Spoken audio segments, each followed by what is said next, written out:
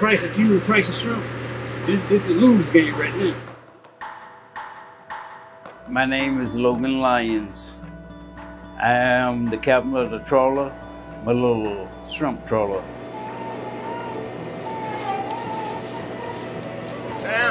Down! Oh, I'm third generation. My grandfather did it, my father did it, and now I'm doing it. The fishing has been great. The catch has been great. We're just not getting anything for the catch. We're giving it away. But it's no cool water. Yeah, that Gulf is hard. The only thing about that too, I think that's why it's been such an abundance of shrimp too. Shrimp, they show up like when the water temperature get like 80 degrees, they flood. When this vessel goes fishing, I put on anywhere from $25,000 to $35,000 worth of diesel there. And when I complete a trip there, I don't bring back $25,000 or $30,000 worth of shrimp. The seafood industry is hurting. It's the flood of foreign, cheap shrimp. Pond raised, full of antibiotics, just bad. People just buying a bad product and don't know it. They think they're getting something for nothing, but they just, doing harm to themselves and to this industry.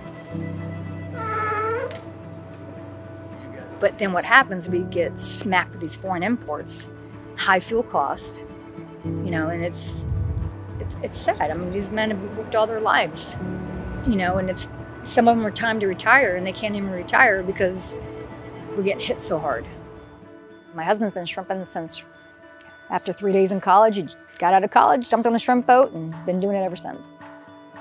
These men work very hard. They keep the boats running, the mechanics of it, fiberglassing, the outriggers, the nets. It's all work, and they're working hard now trying to get their boats fixed after they were put back in the water after the hurricane. We don't know what's laying in the waters. It was just pure devastation. When a boat's not able to work, the net man's out of work, the fiberglass man's out of work, not as much fuel's being bought. We buy groceries at the local grocery store. I mean, economically, we bring money here, we spend money here. We're all local. So all of our money stays here. And that was the reason that the government put us back in the water and spent the money to put us back into the water, because they knew that we were a viable industry. The price of shrimp is so low because of the foreign imports that it's hard to make a living. Sometimes, I might go 30 hours without a drop of sleep, And like I said, when the money is there, you don't mind doing it. But when the money is not there, hey, it's a pain. You just don't have the motivation. It's dying. It's dying.